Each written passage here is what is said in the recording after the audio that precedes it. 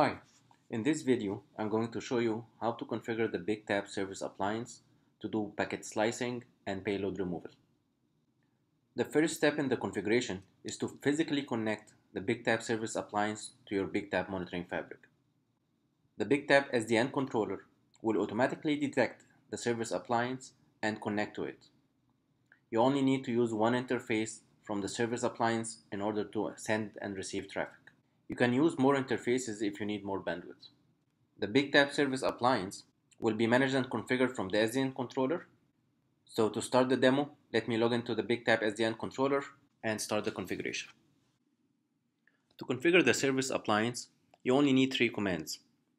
First command, BigTab manage service. This command will create the profile name for the packet slicing service. I will give it a profile name.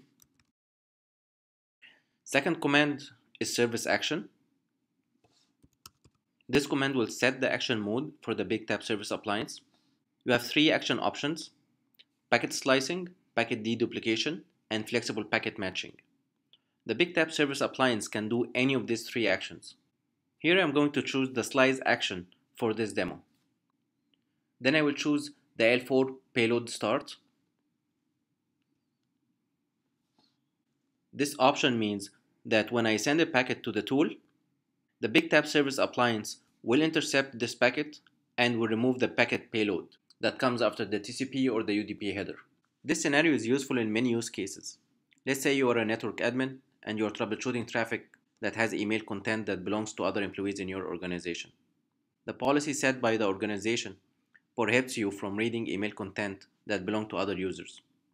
So you need to remove the payload of the incoming packets while in the same time maintain the vital relevant portions of each packet. You do that by applying payload removal using the option that I just chose here, L4 payload start. And then you specify the offset of where you want to start. Third step is to identify the interface that you want to use. Your appliance may have several interfaces connected to your monitoring fabric. So this step identifies the interface that will be used to do the packet slicing from the BigTab service appliance. I will choose the switch name and the interface name.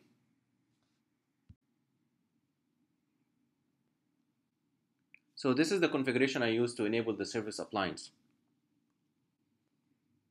The next step is to attach the service I created to a BigTab policy. The BigTab policy is where you identify the fabric input and output ports.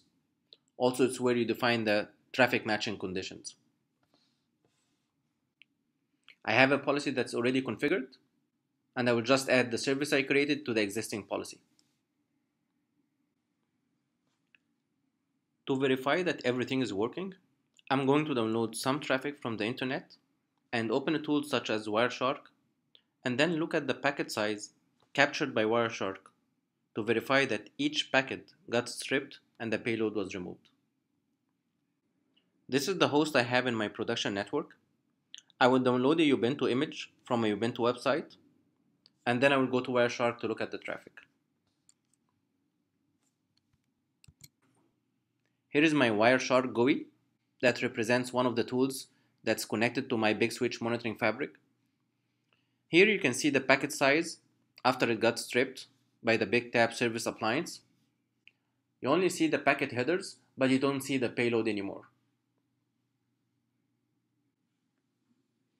With BigTab packet slicing, you can reduce the packet size to increase processing and monitoring throughput. You can process fewer bits while maintaining the vital relevant portions of each packet. You can significantly increase the capacity of forensic recording tools, such as Wireshark. That's all for the demo. Thank you for watching.